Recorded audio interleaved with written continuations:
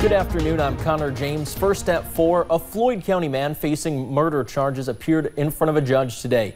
On the other side of the bar was the family of the man police say he killed and buried behind his house. WYMT's Will Puckett was in the courtroom and has more from Floyd County. All of Jordan Tackett's family members were in a Floyd County courtroom this afternoon as his alleged murderer, Wesley Martin, answered to his charges. Martin pleaded not guilty to his murder charge, where his lawyer asked his bond to be dropped from $2 million. The judge obliged, reducing it to $250,000, saying he was worried about his persistent felony offender status. Members of Jordan Tackett's family say they are worried about what this case may do to their family. We're just all going to faces. It was an emotional court appearance on behalf of Jordan Tackett's family. As Wesley Martin was walking out of the courtroom, one of them yelled, "You are a monster." They consoled that person afterwards as they exited the courtroom quietly. In Floyd County, Will Puckett, WYMT Mountain News. Martin is due back in court on July 25th. So far, 16 parents have decided to fight the charges against them in the massive college admissions scandal, including actress Lori Loughlin and her husband, Massimo Giannulli.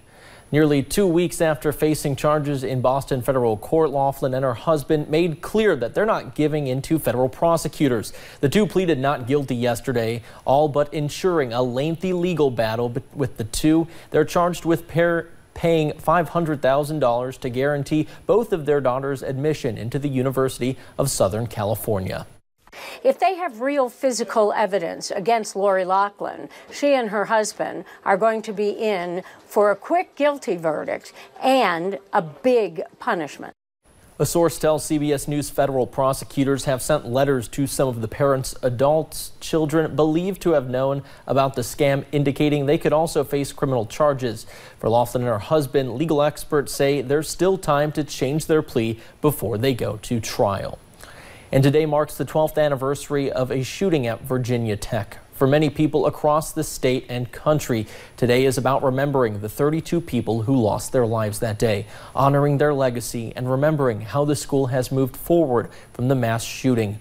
When the clock strikes midnight tonight, a candle is lit at the remembrance of the memorial on VA Tech's campus.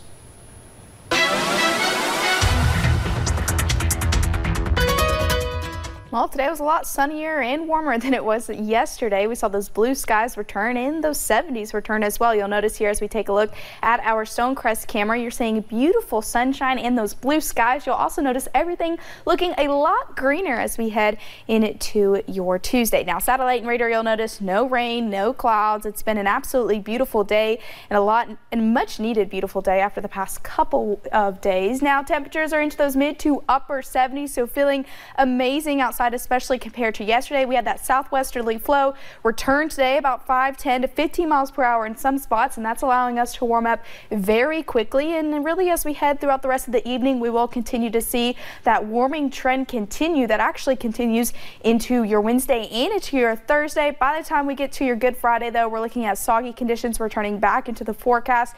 I think that continues into your Saturday as well, and we will be clearing by Easter Sunday. We will be dry for those Easter egg hunts. I'll have that full forecast coming up for you in just a little bit. Connor. All right, thanks, Paige. West Virginia officials are trying a new method to contain an underground mine fire that's been burning for at least 3 years. Officials told the Dominion Post that they think the fire jumped a barrier installed 2 years ago in the Preston County mine. They say work will begin this summer at Brocum Mine Number 1. He says the Department of Environmental Protection plans to inject a new nitrogen-based foaming agent into mine voids prior to grouting. And we will have to wait a little longer before getting our new Kentucky driver's licenses. The Transportation Cabinet says the new IDs will be available sometime this spring. They were originally supposed to launch last month and then pushed back to early April. People in Woodford and Franklin counties will be the first to apply for the new licenses. The change makes Kentucky compliant with the Real ID Act once that goes into effect on October of 2020. You'll need the new IDs to fly or go into federal buildings. And the Justice Department plans a partial release of Special Counsel Robert Mueller's report tomorrow morning. The 400-page report from special counsel Robert Mueller will be made public, but Attorney General William Barr plans to redact grand jury testimony, classified information, and material related to ongoing investigations. In Barr's 4-page summary, the Attorney General said the Mueller report did not find conspiracy or coordination between the president or his campaign and Russia. I'm not concerned about anything because, frankly, there was no collusion and there was no obstruction. And we never did anything wrong. The public needs to see the whole report. No executive privilege, no redacting. Eventually, it all comes out.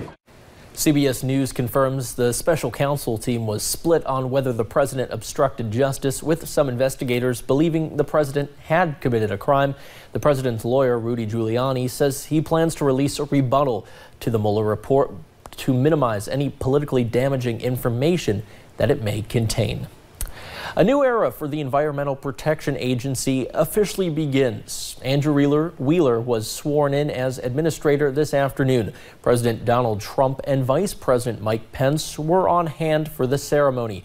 Wheeler is a former lobbyist for the coal industry who has been the EPA's acting administrator since last summer. He replaced Scott Pruitt, who stepped down from the position because of ethical controversies. Wheeler says he does not reject climate change, but says it's not the most urgent crisis the White House is facing. And we have a recall you need to know about. The makers of Chips Ahoy has issued a voluntary nationwide recall of one of its popular cookies. Mondelez International announced Saturday the recall for certain 13-ounce packages of Chewy Chips Ahoy. The company cited a possible, quote, unexpected solidified ingredient that led to, quote, reports of potential adverse health effects. Customers who have the product should not eat it. The company says you can call 1-844-366-1171 for more details about the recall. You can also go to their website, mondelezinternational.com, for ways to identify if you have the recalled cookies. The retail universal product code and best when used by dates are the affected products are listed. It was a special day yesterday for a United States Marine who ran the Boston Marathon. Micah Herdnan now runs with tags on his shoes to remember his 2 friends and a journalist killed in Afghanistan. All 3 served alongside him. As the crowds were cheering him on, he was struggling, but he was determined to finish the race, even if he had to crawl in pain across the finish line. One way for me to deal with everything is to get in my own zone, my own headspace, and just go. The reason why I run is for them. The running has helped him ease the weight of PTSD, and the Boston Marathon always has been in his sights. He hopes his powerful display of determination can help inspire others who may be struggling. Heading over to Wall Street on this Tuesday afternoon, the Dow closes up more than 67 points.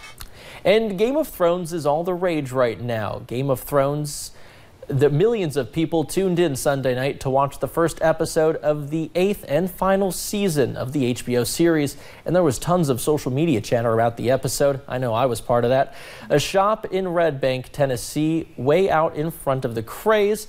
It is one of the few stores with permission to sell replicas of the swords seen in the show.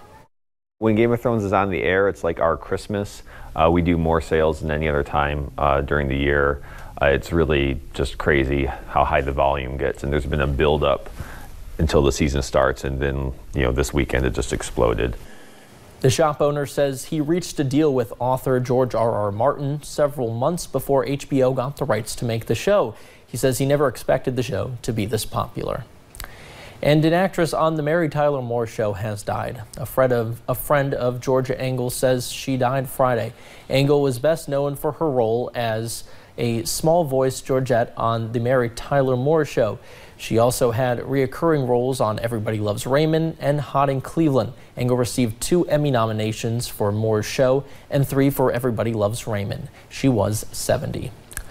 Well, straight ahead on First at 4, some southeastern Kentucky students took a senior trip to Paris last week. Hear from them on why that trip is now so special.